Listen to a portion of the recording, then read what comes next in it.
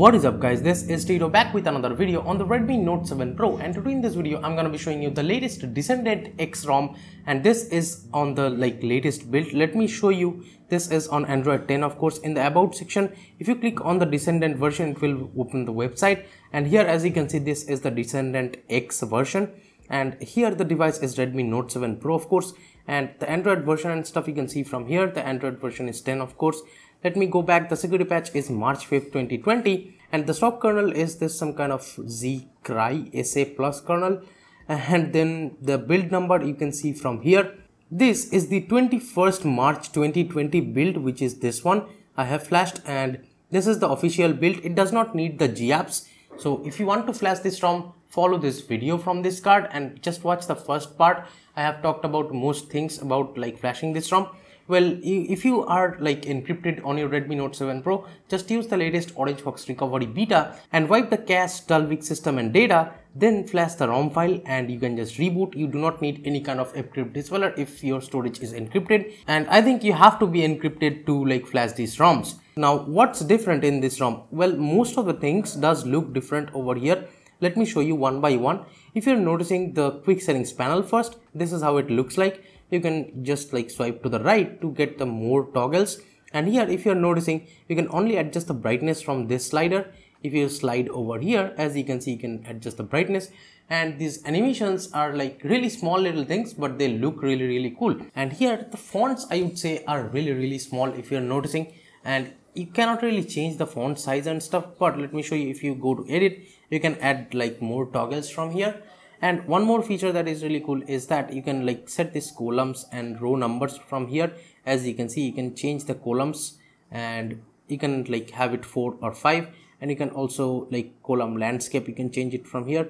And there is this show label. If you do not want the labels to be shown, you can select it and the labels will hide themselves, and it also shows this kind of events over here. Now let me show you the power menu quickly. This is how it appears, and in the black theme and stuff, everything looks really cool. And over here we do have the advanced reboot, and you can directly reboot to recover your fast boot or reboot the system UI from here. Now let me show you the volume panel. This is how it looks like. It appears on the side.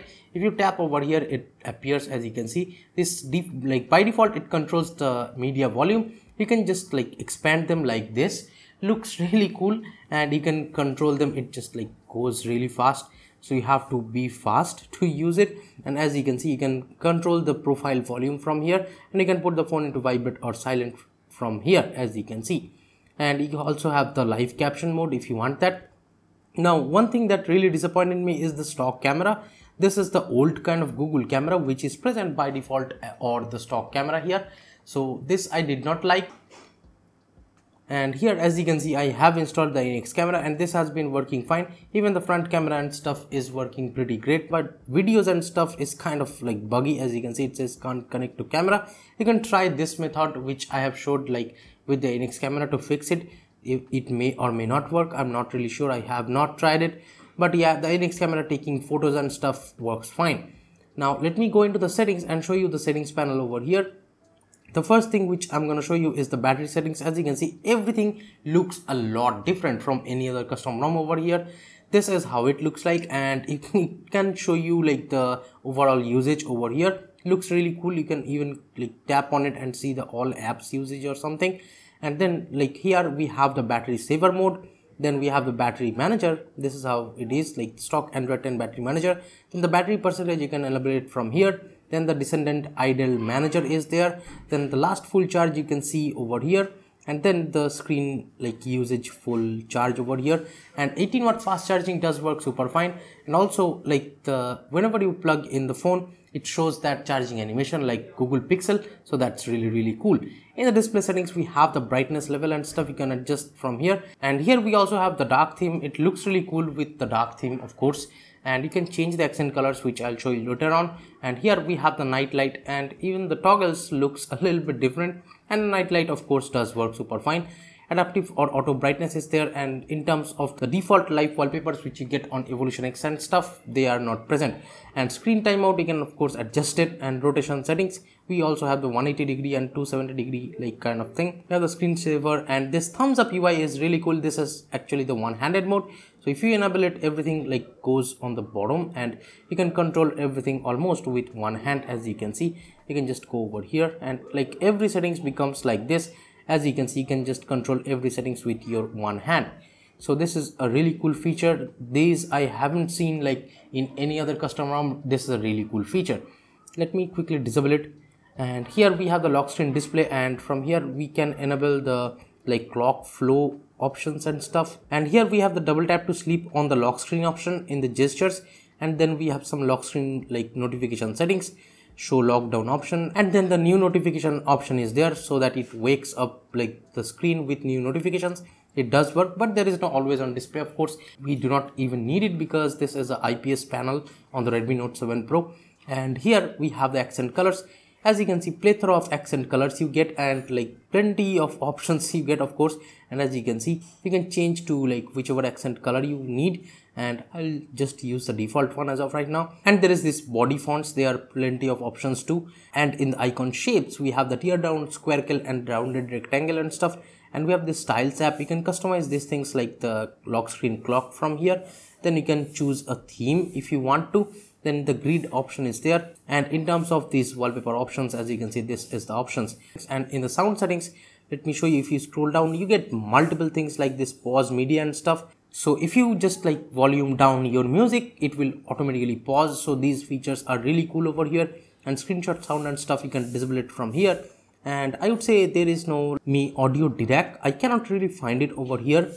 And in the sound settings, there is this enable expand button volume. So like if you press the volume button, you will see an arrow over here. If you're not noticing over here, as you can see, it will show an arrow and you can just expand it like this. So this is a cool feature, I would say, for the volume panel. And here in the security settings, let me show you, we have the fingerprint option, of course. And here is the fingerprint speed. And I would say the fingerprint scanner works fine enough. It's not bad at all. The fingerprint scanner speed is decent, and it unlocks like with most tries.